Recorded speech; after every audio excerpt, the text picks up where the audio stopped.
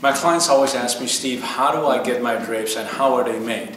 Well, this is how your drapes are made. All of our draperies, no matter what the weight of the fabric is, whether it's a chenille and upholstery grade or maybe it's just a drapery fabric, they all come with a blackout lining on the back of them.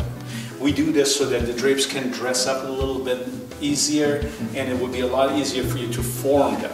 We also make the draperies extra long.